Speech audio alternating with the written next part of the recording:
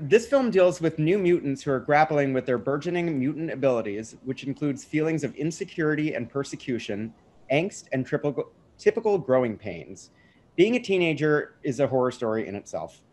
Do you think teenagers today face similar issues and problems? Did that have any effect on you taking the role, or did it help you in the creation of your character?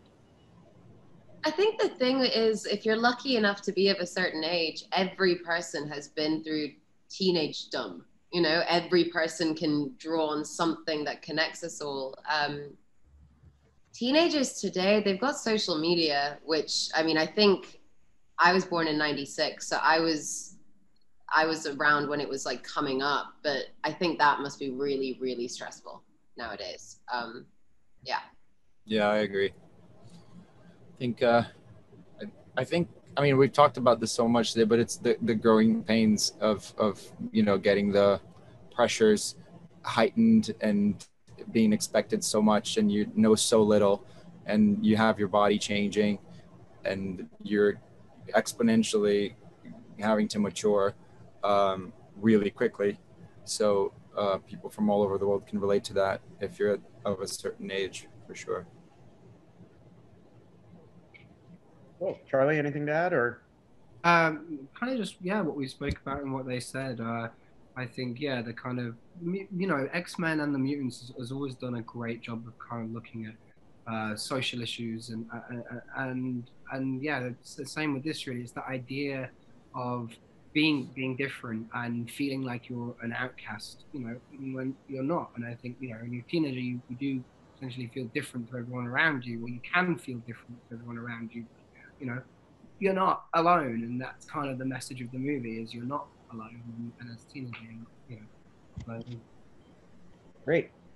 So The New Mutants is the first horror thriller to be set in Marvel's X-Men universe. It's also the first big studio film to come out during months and months of quarantining due to the global COVID-19 pandemic.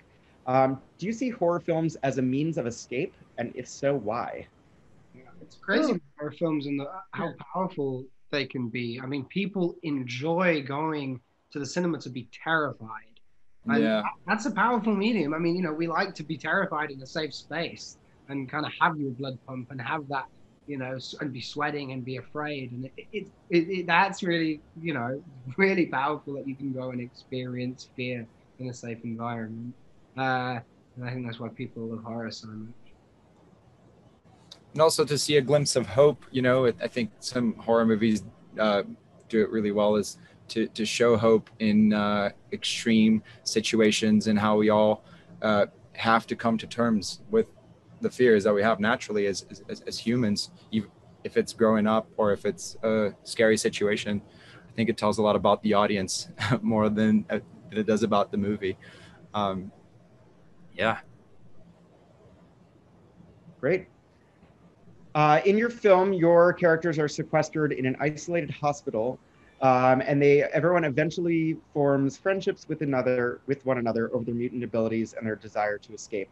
Off camera, do you feel that you all bonded as well, and if so, how?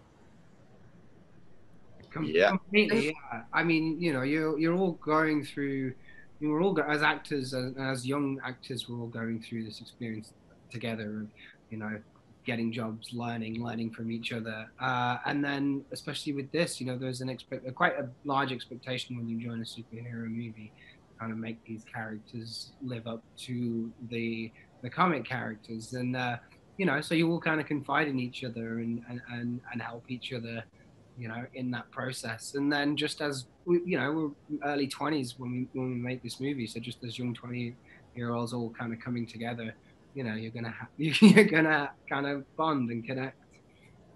So true. Yeah. And also, right. I was joking with. Sorry, you go. No, please. Let's move on.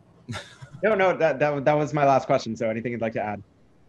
No. I was just gonna say, we were joking with Josh that you know, people complain about quarantine, saying, "Oh, I'm cooped in," but you know, this is how most of our lives is actually spent. We're cooped in somewhere, filming something if we're lucky, and we were cooped in together. So I think the world's experiencing something pretty similar to what we do.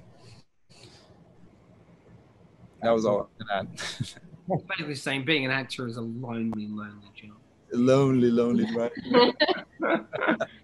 All right, and cut decks on that. All right, guys, that's all I've got for you today. Thank you